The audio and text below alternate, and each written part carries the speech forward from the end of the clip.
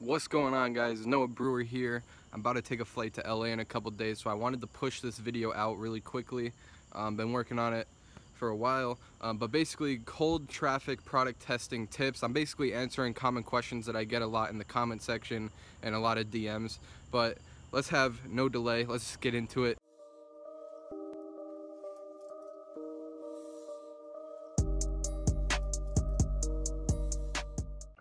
Alright, so cold traffic, product testing, common questions. I'm just going to go over this real quick. We just got some common questions that I hear throwing around in groups and people dropping comments and stuff. Just want to clear the water a little bit. So what types of things should you target?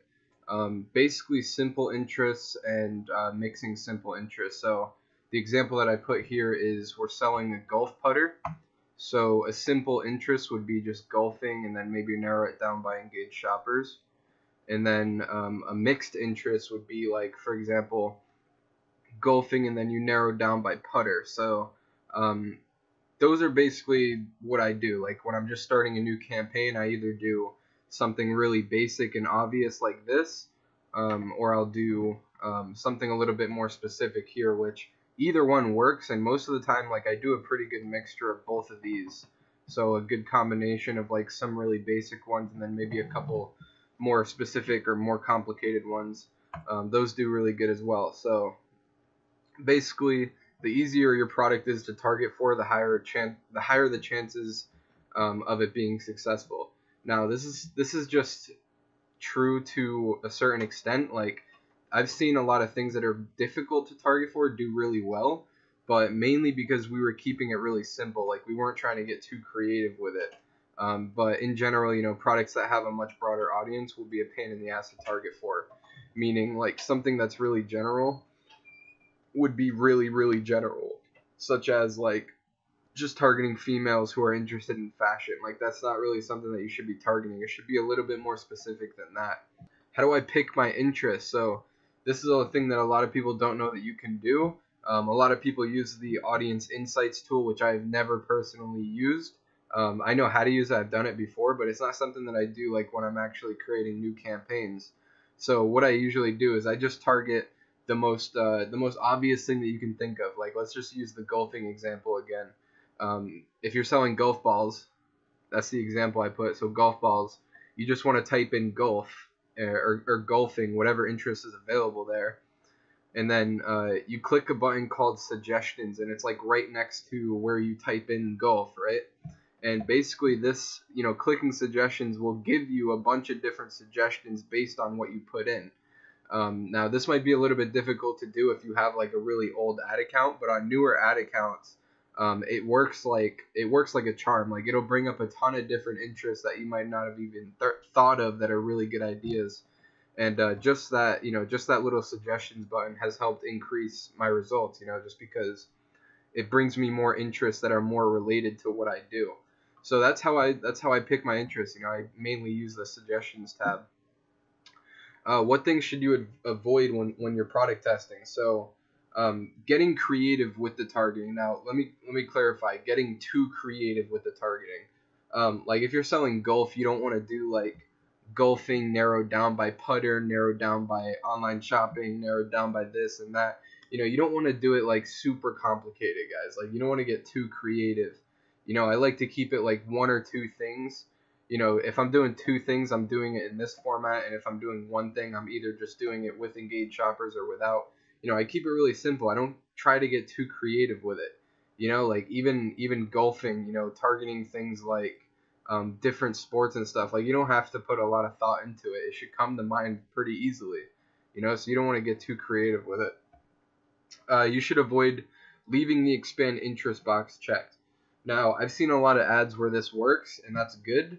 But in the beginning, really in any time of your growth, you should always be focused on trying to figure out what's working so that you can focus more on what's working.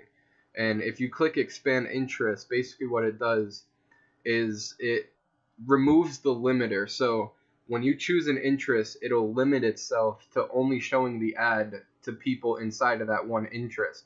If you click expand interest, it'll allow Facebook to target people outside of the interest that you put in, in order to get more sales. Now, like I said, not necessarily a good thing or a bad thing, but it's not a good thing if you're trying to split test, because you won't know what interest is bringing the sales, because Facebook will be going out and trying to figure it out. So not something that I want to do, not something that I ever do, just making it simple. Another thing is going crazy with making ad sets. Everybody has a product where they know it's going to be a banger, they love it, they have that gut feeling, right? But that doesn't mean that you should sway away from the process. Creating 7 ad sets, maybe 10, depending on what your budget is. But it doesn't mean that you should make like 30 of them. You know what I mean? Like, it doesn't matter. Like, don't let your emotions get in the way, and just stick to what's working. And if you want to follow my strategy, I have a ton of videos teaching what I do.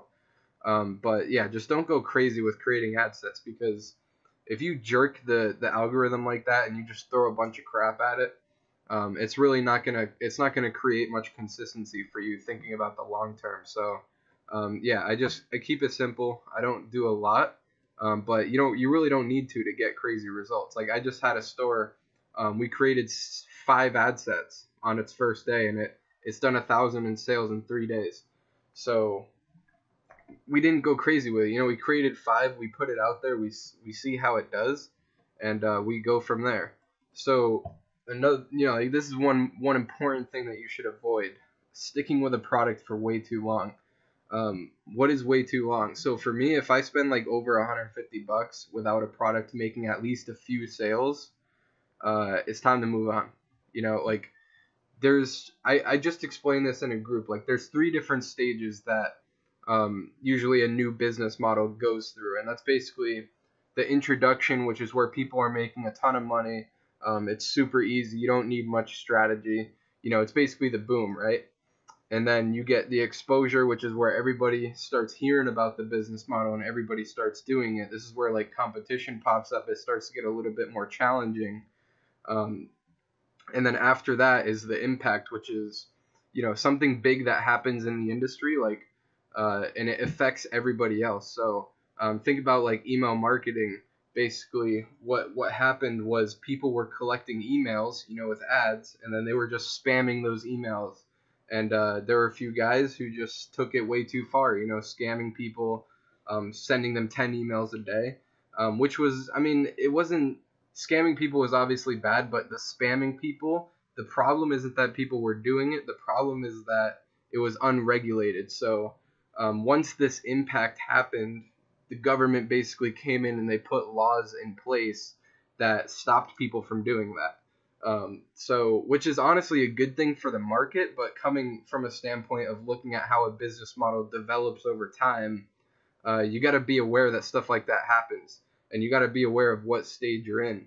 And honestly, for the past year, I think we've been held up in the exposure stage, which is basically everybody's hearing about drop shipping and everybody's doing it. There's competition now. You know what I mean? Like, there's a lot more competition now than there was 2 years ago. But it's still fairly easy to find a winning product. It's still fairly easy to scale up. You shouldn't be spending that much money per product until that impact happens, because it's kind of hard to explain, but there's going to be regulations, more people are going to know about it. It's just going to be more difficult to find a winning product. I hope you know what I'm saying. But in the stage that we're at right now, I really don't think that it takes more than $150 to find a winning product. I might have just overcomplicated that, but every single winning product that I've found always takes off like in the first few days. Like, you don't want to stick with it too long, because yes, technically, if you have the right strategy, you can stick with a product that doesn't work right away and make it work, right? I've even done that. I don't recommend it though, because you should be taking advantage of how easy it is right now, because if you don't, you're going to wish that you did once it's not as easy anymore. So that's my tip. Don't stick with a product for way too long, because you just don't have to yet. Like, it's not difficult right now. You know what I mean? Like, it's very simple now. So just take advantage of that, So why do I only do 1 interest per ad set? It should be obvious, but I'll just say it. I say it in all my videos pretty much. I like to know it's working. I don't like stacking interest at all, because if it works, you don't know which interest is converting. Now, One thing that you can do, which I do not do for e-commerce at all, but I do it for lead generation, is a little bit of a different game. But you can stack interests, and then if it works, you can do them all individually after it works, and then see which one works. So this does work, but at the end of the day, either way, you're gonna have to test them all individually, or else you'll never know. So like it just makes sense to only do one interest per ad set, especially with e-commerce, because it's a lot different than lead generation, and I don't really like mixing those two. You know, they're two completely different things. So one interest per ad set is just what I've always done. That way you can see which interests are working. You can see like, okay, golfing is working, golfers is working, but Tiger Woods isn't working. Maybe I should do some more golfing ad sets. You know what I mean? So stacking ad sets, I don't mess with it just because I like knowing what works. So what should the audience size be when choosing interest? So don't really look at audience size as much as most people do. You know, I'll target an audience of 80 million the same way I target an audience of 500,000. I hope that makes sense. Like, I don't look at them in any different way just based on how many people are in the audience. If I'm looking at the previous ad sets that I've created, and I create a lot of ad sets, right? Like a lot. You know, I've been doing this for about a year.